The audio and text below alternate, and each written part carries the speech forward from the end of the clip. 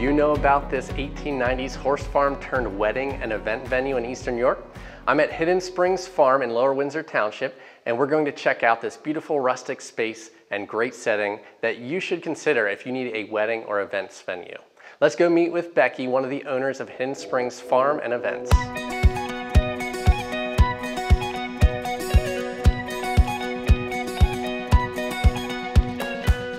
We purchased it about 4 years ago, and we started restoring 2 years ago. We have our catering business that we've been in for over 40 years, and every time we would go to one of these barn venues, I would say to my dad, like, we need to do this somewhere, and we've been looking, and when he purchased this, we came over to look at the house, and I saw everything else that was here, and I was like, this is it, but it was in a lot worse shape when we first got it. The chapel was originally the tobacco shed on the farm.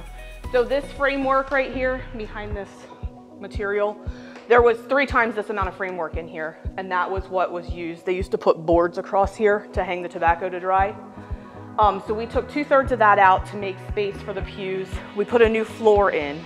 And then our pews came from, these ones came from a church in the Brogue. I can't remember what it's called, but I'm told it's the oldest church in York County. They got rid of their pews, and one of our brides actually got them from the church and wanted to use them. She said, if you let me use them, you can have them. So that's how we got those. These came from a church in downtown York. A friend of mine is a pastor, and she called me and was like, hey, I know this church that's getting rid of their pews. Do you want them? So we took these came on a hay wagon through downtown Red Lion, and these came on a corn truck from downtown York, and that's how we got them here. And then the front 2 pews are from the church in Yorkiana that I grew up in. The space between the boards really makes for some really cool pictures with all of, I was worried that it wasn't gonna work out and the photographers weren't gonna like it, but it really makes some awesome pictures. I think the chapel's unique. I don't think that there's many other places that have something that's churchy. And then, so we have that. And then we also offer, some people will just set up chairs by the pond to have their wedding if they want to have it outside. But the nice thing is, if it is the chance of rain, they can make the call the morning of and decide to move in here, and everything's covered if it would rain. This is cocktail hour. We can seat about 230 people upstairs. So that's, I mean, this doesn't fit 230 people, but this is more of like a mingling space. People spill out outside. Yes. You know. Yeah, this is all kind of one continuous space.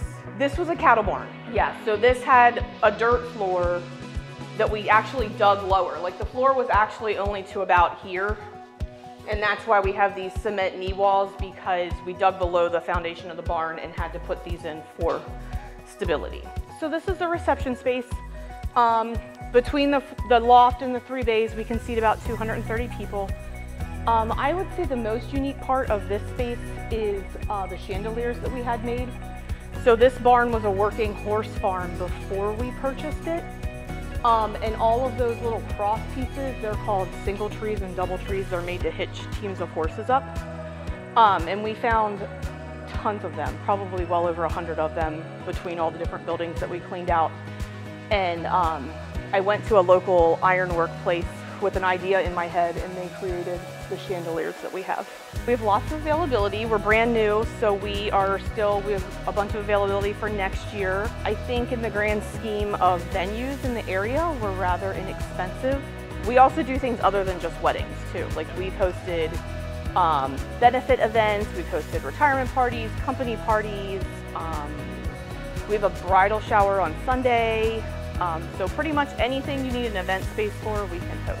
There's a lot of like family element here. I mean, when I got here, like, yes. You said you got your kids working for you. Clint's doing some work. Yeah, so kids clean. Eliza wants to be a wedding coordinator someday. Nice. She says she's going to run this place when she gets out of high school. So. Bet you can't wait. I can't. Cannot. So what is that? 7 more years, or how old is she? She has, yes, 7 more years. She's in 6th grade this year, and Colton says he's taking over catering. So Clint and I can just sit back and relax. Yeah, just collect the money as it comes in. Right.